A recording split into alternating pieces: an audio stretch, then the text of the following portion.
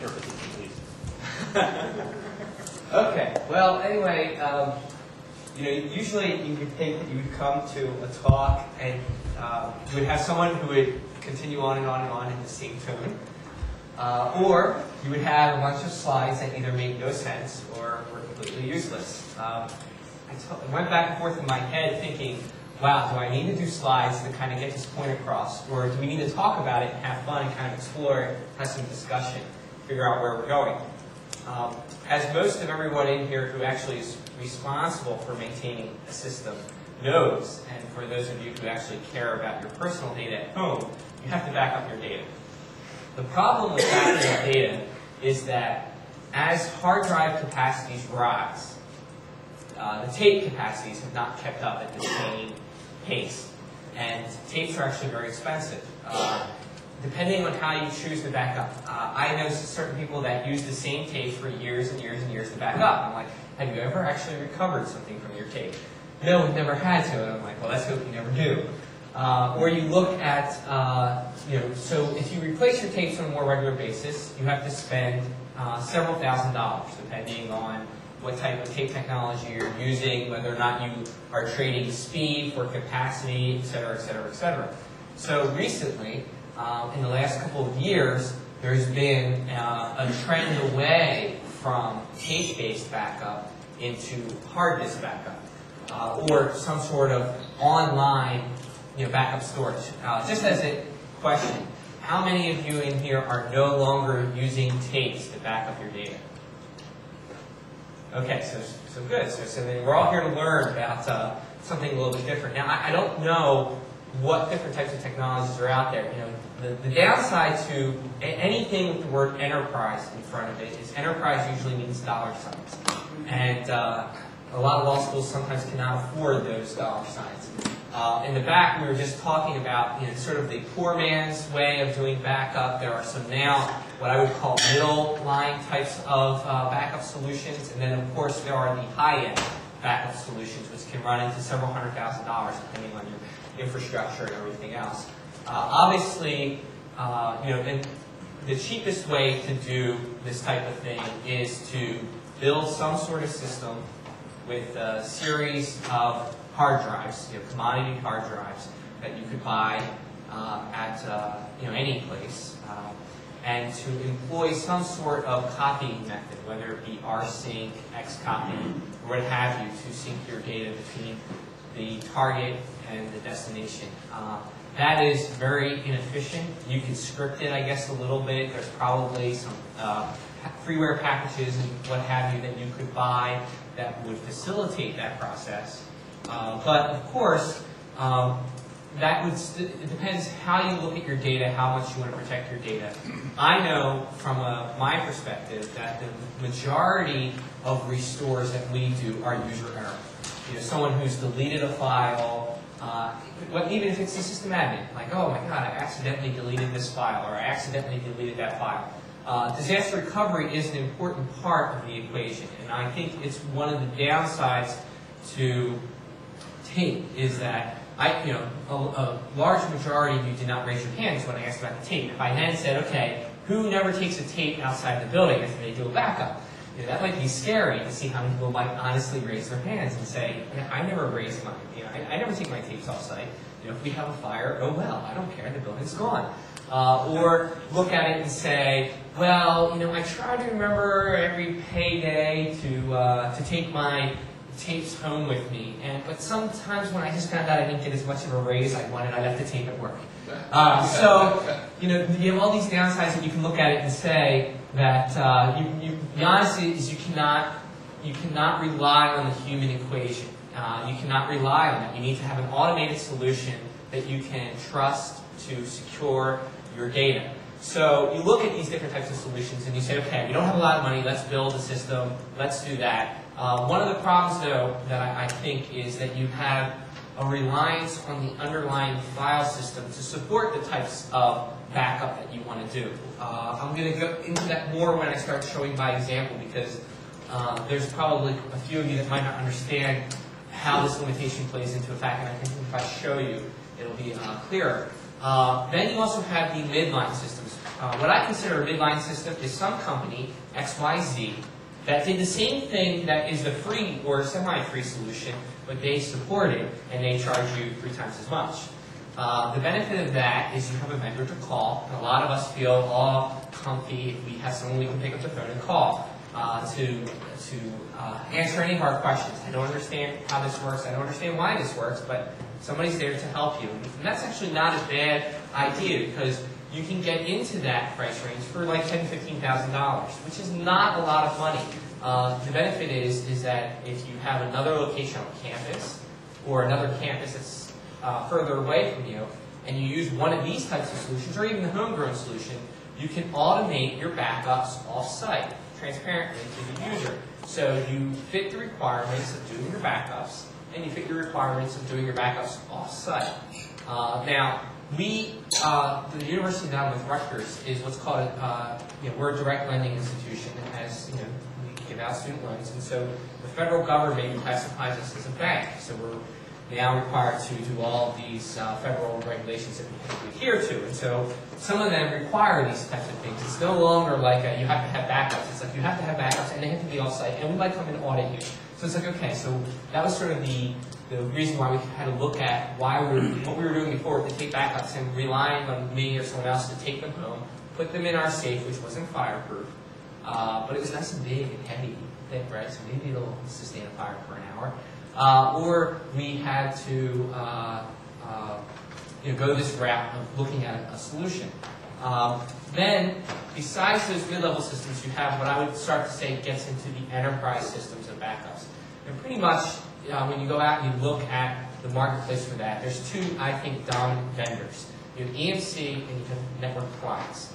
A lot of the vendors, Dell, IBM, what have you, doing either their own or some sort of subset. Like, I believe Dell is EMC. It's repackaged, it says Dell, just like all their laptops are not really their machines, but they stick their name on it. Their backup types of solutions are the same thing. The downside is that you're no longer talking $15,000. You're now talking a solution that can cost $40,000, $50,000, $60,000 to hundreds and hundreds of thousands of dollars, depending on how much data you have and what you want to do with it. Now, how can we afford that, right? I couldn't possibly afford to say, okay, I have all these pieces of equipment and I want to store them everywhere else. We lucked out, however, that our main campus computing services bought the high-end system, specifically the NetApp. They bought what's called a real store system, and they housed that at our main campus. The price tag on that box was over 6 figures. We didn't have to pay anything. They needed it, they bought it. They told us, pay for the hard drives, the storage space you want to use, and we'll let you use it. So it's like, okay, great. So now we have this off-site data service that is only going to cost us a few $1,000s a year to pay for. What do we need on our end to hook up and enable that capability? So we ended up purchasing one of the cheapest network appliance boxes that you can buy. NetApp is sort of funny. They sell, and SMC, EMC is the same way. They sell, like, you can buy the box, and then if you want different protocols, each of those protocols are very expensive. So NFS access to a NetApp is $7,000. CIFS access to a NetApp is like $8,000. HTTP access is $8,000 or something like that. So you quickly spend tens of thousands of dollars in software. So when you look at a box and you say, wow, that box costs 50 grand, you might spend $20,000 on access protocols to that box. So there is a downside. It's very expensive, but you get some very nice benefits. Now I can figure out what my laptop is doing. I'll show you. So here I are desktoped into, or actually I use Microsoft's remote client, into one of our machines back at home. What we've done is, does anyone in here have network appliance equipment? EMC equipment? Okay, so EMC has the same type of technology. So what we've done is we've enabled what's called snapshots. Come on. There we go. At the, we have, here's our online backup storage that's available to individuals in our building. It's designed to be self-service, so that if they go into their home directory, they get this tilde snapshot that appears. And as you can see, we've designed a system where it takes the last 23 hours of backups and makes them individually available to the user. So you have SV hourly 0. That's the most recent backup, and that occurred at, I guess, 11 a.m. Eastern Standard Time. 10 a.m. here. SV hourly 1 would be the 10 a.m. Eastern Standard, and so on and so on. So that a faculty member could go in and recover any work within the latest hour automatically. They could also go and recover the nightlies for the last 7 nightlies automatically. And if we scroll all the way down here, we also have the last 12 weeks, the last 12 weeks of data online available to the user. Obviously, we can access that, but the individual user can access that. At any time, they can go in and recover any of their data instantaneously from their home directory. I mean, these are all available as read-only to the user. And this is what I was talking about before about the different types of file systems. I can explain, if anyone wants, how this works. It's actually kind of neat. So you can see right away, locally speaking, we've got online backups available to the user. So we've done our backups. We have our backup policy. This is what we back up. This is what's available. This is one part of the equation.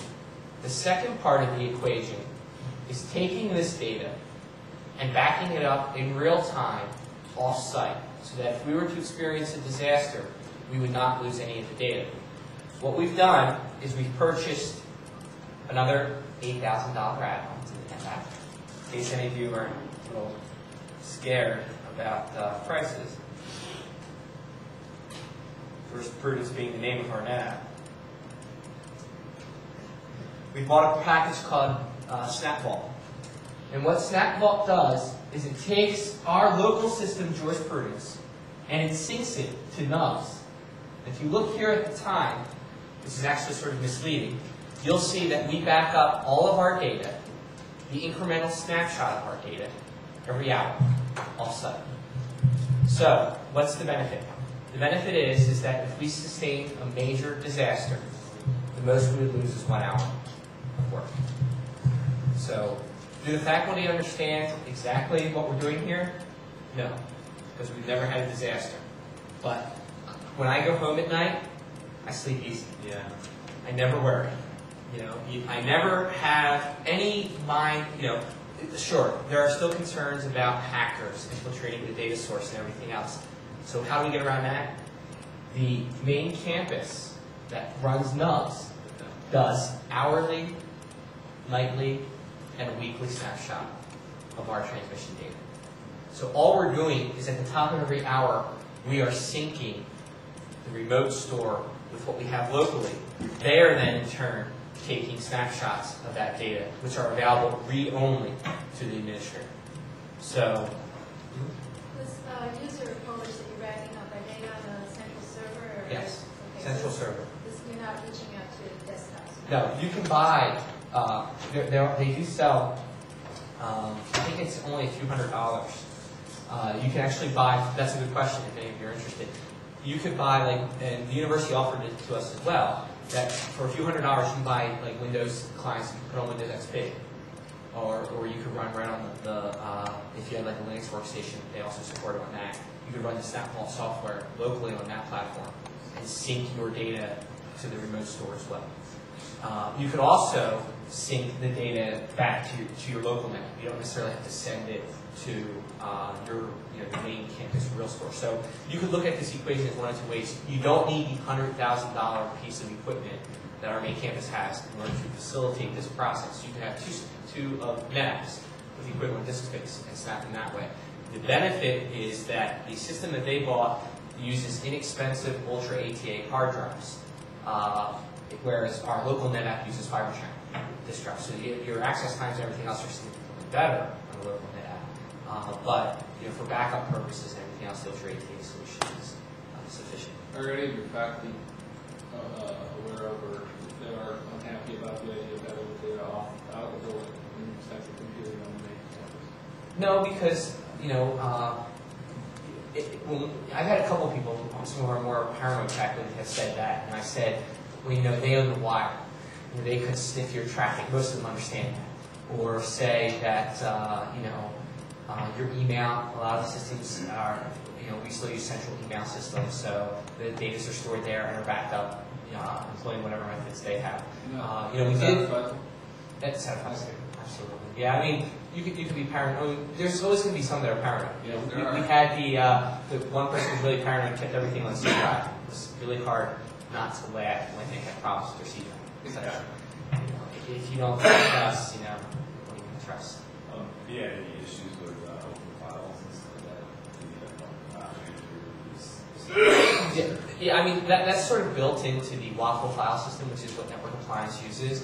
To the way that it takes the snapshots is, you only take the backups from the snapshots. The snapshots are the sync in time, and so the way the NFS locking works and the SIFS locking works, it locks the file before it takes the snapshot. There are optional add-in clients, as you might imagine, for Oracle, Exchange, and Domino, all of which get costs. Actually, the single mailbox restore option for Exchange, if you want it, the last time I looked was $25,000.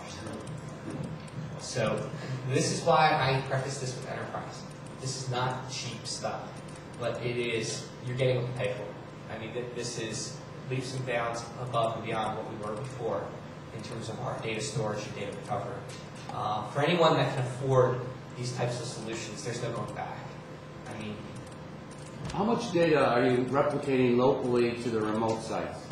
Well, if you look here at this display result, this tells you how much data we transferred in our last transfer, about 300 megs. It also tells you duration, 2.5 minutes. So our total data usage is around,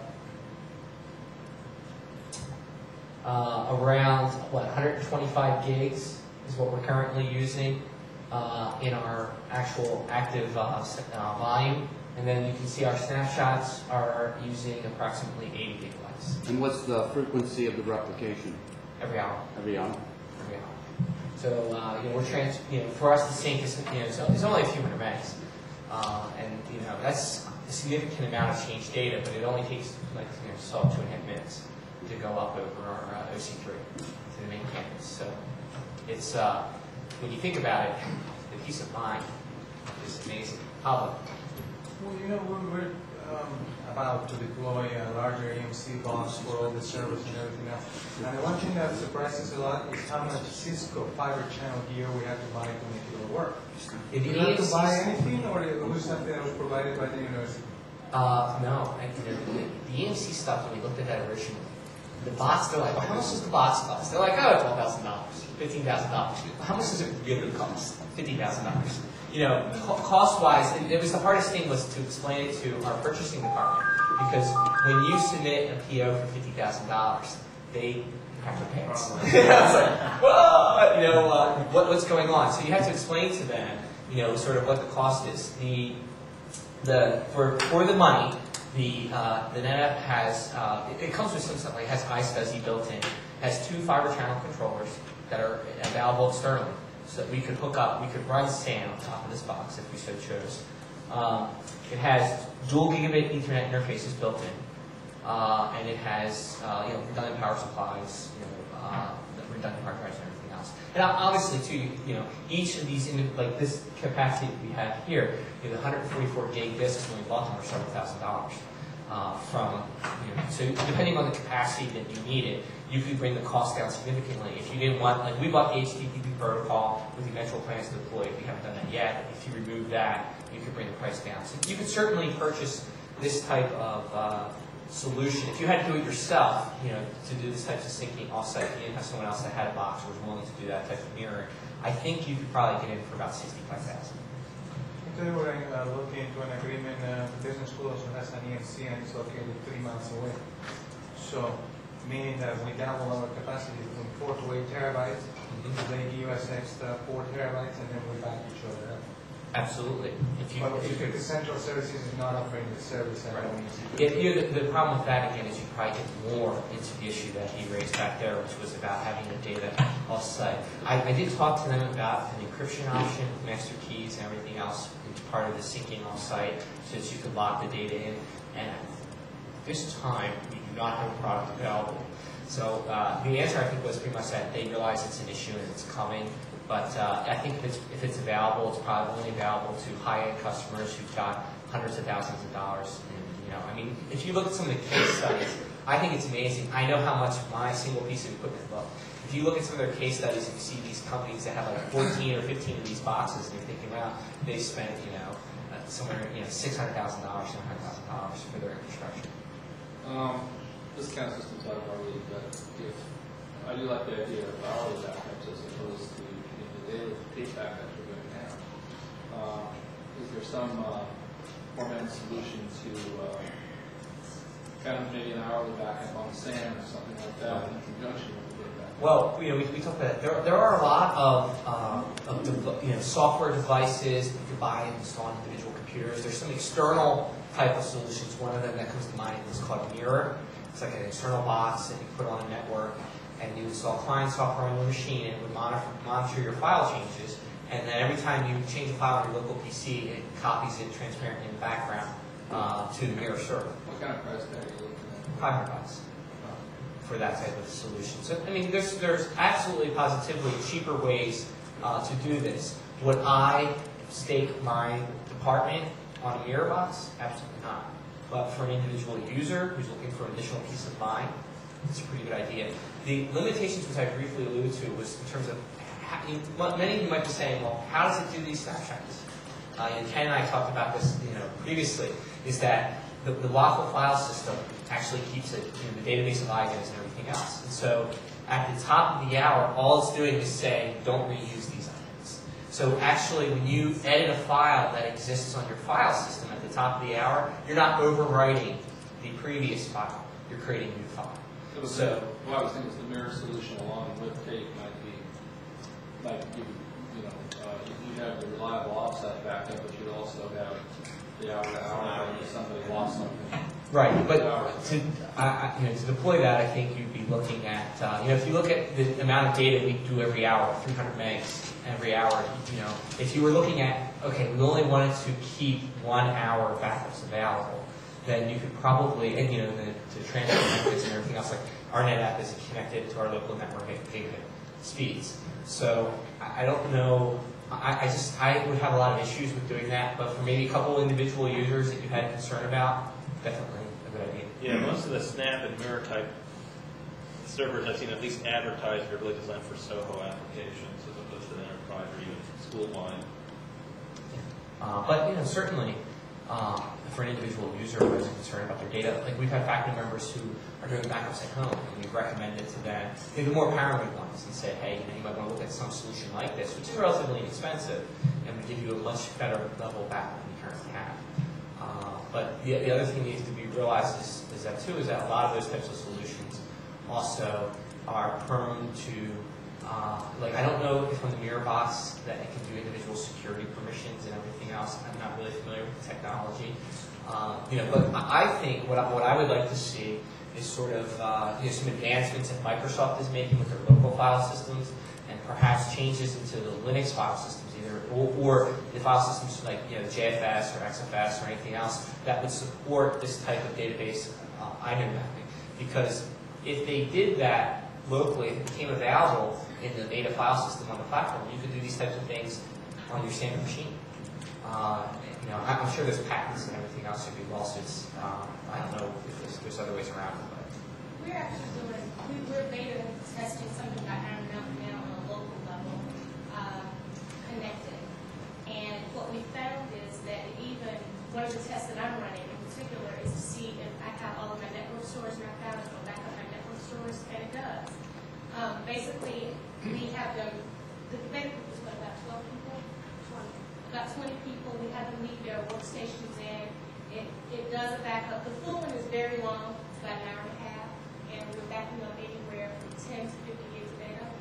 And then the incrementals happen every night, but it's an instant restore. They can go in and decide what they want to get back, or we can't. Well, but again, the issue there is the same trade-off we were talking about before, is that the local file system does not allow for the type of speed that would be necessary, especially with Iron Mountain, because you're sending out the site.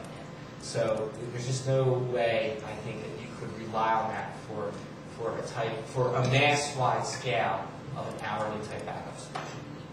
Only the first backup is better now. After that, it's like 3 to 4 minutes. Yeah. Whenever they plug it online, it's just incremental. Yeah, It's about $11 a machine. It's only 3 or 4 minutes per machine. The incremental. The incremental ones that happen every day. Like when I Right, that dial, happen at night. Right, it only takes whenever they log in. Whenever they have an internet connection, it will do the backup behind the scenes. Okay. It takes 3 to 4 minutes for the incrementals, and we monitor it through web. So the Iron Mountain software then must be running in the background of the process, right? And it's keeping track of the files that change, so that it can, in 3 or 4 minutes, it can send the data. yeah. Right, so you're consuming more, you're contributing, I think, not intentionally like for you, but you're contributing to the need to buy ever faster global computers because, you have to, somebody's got to, generate that differential list so that the data can be sent. It's easy to say it takes 3 or 4 minutes, but in reality it doesn't. Because the system has to know which files to send. Do you understand, am I losing you? No. Yeah, okay, so, yeah. But it's a neat technology, it's only $11. But you're placing your trust in yourself. So, yeah. Any other? I'm wondering about the data you back up with. I guess the Iron Mountain will take your laptops, and I'm really concerned about all of our mobile users because we're stuck in the 20th century with data and all of that. And we have real data. Important stuff goes on the server, and the servers are taken care of. But all of our real value is in Outlook and is everything else, which is on our client machines. We're not doing that right now. We're looking at a migration scheme that allows us to do this. Are you capturing all the client workstation? We have, obviously, what we've done is we've extended that to say that we provide remote access to our local file stores to people, from their laptops or their desktops at home. We have a couple professors who've actually set up just the Microsoft backup software to back up their local file systems for their local file sets that we specify to the server. You can automate that process. One of the, I think, the downsides to keeping the data of every individual user, whether it be an Iron Mountain or another type of service provider like that, is if you have 200 users and it's expensive, it's and you're placing your trust in an outside vendor, which, as you mentioned, a lot of people might have serious trust issues with that. I don't know does the Iron Mountain encrypt any of that when it sends it? No, not the transfer of the data. Is the actual data encrypted on their server? When it gets back to their server, yes. And we can monitor it off the web interface. We can see when the last successful backup was, what. No, that's not what I'm asking. Yes. So you're the only one who has a key to decrypt it? Yes. Okay, that's pretty cool. So, any other?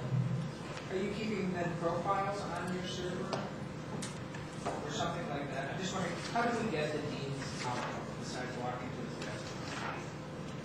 Oh, well, so we're running an exchange server right now. So, when our dean is at his home, he VPNs into our network and runs this exchange. So it's not an issue with that. We're looking at, again, groupware implementation. This would all be centrally stored anyway. So, the truth of the matter is that, we don't have an interest in backing up individual users' computers. We only care about the data that's on the individual machine. So we'll take steps. As I said, we have our network drive. We extend it out. They can map it as a network drive securely on their machines. We say, put all your data there. So if we have to restore your machine, we just restore your machine, right from our clone image. We don't care about individual file settings, preferences.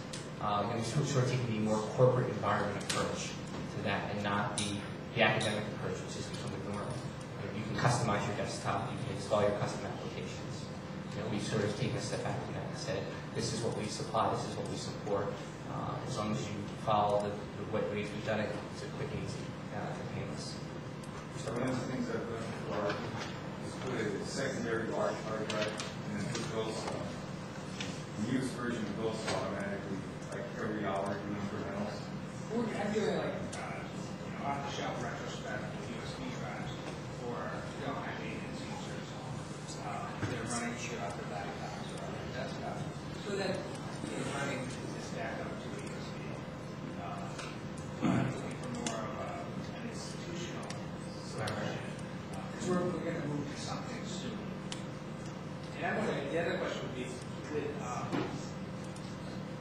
Rutgers solution, did it come from campus IT and they invited you to the solution? No, Was it we actually went to, the way we sort of addressed it was we were looking at buying a network appliance because we could get the types of snapshots and recovers. And it's funny because I think Iron Mountain runs their system on that, just as a side. That's pretty neat.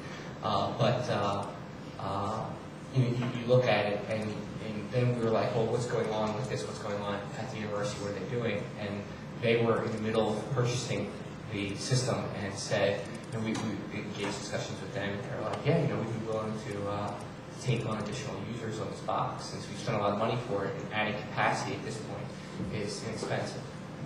For them to support us only costing a few $1,000s, so they're only willing to add a little bit more to that for their profit margin and allow us on. A lot of these types of purchases were funded from the same support, same fee base. So, but that's pretty much it because it's I think it's pretty straightforward. If anyone wants to talk more, about some of the specifics or different methodologies behind it, and why we looked at other places and decided not to look at them, just well, ask me so. Thanks.